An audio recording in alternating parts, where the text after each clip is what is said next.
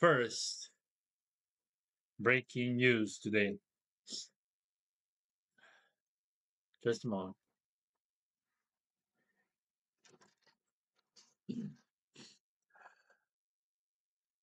Well, there are kind of many things happening in the world. And I could tell you that according to my understanding, international situation intensifies. Just a second, and I'll read that to you. Yeah, just yeah, this paper. Yeah, just a moment.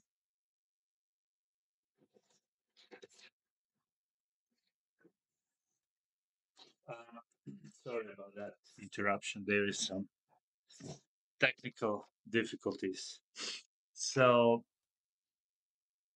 okay, we have some news.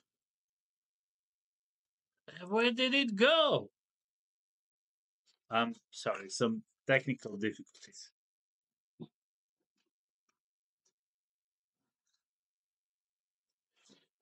Yes, it should be better now. Now we have a full sound system operational, hopefully. So, Washington. America told Iran that it was not involved in the attack on the Iranian consulate in Damascus, in which the commander of Revolutionary Guard in Syria and his deputy were killed, the White House announced.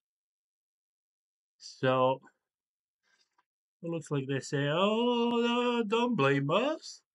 Don't blame us. It's not us. Somebody else.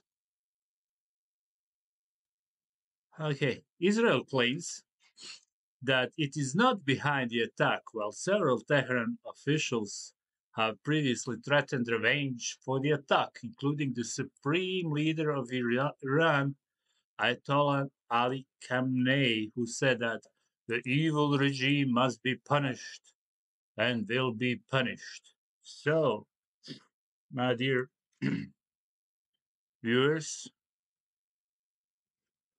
we could conclude the international situation intensifies and we'll follow the situation. I'll keep you posted.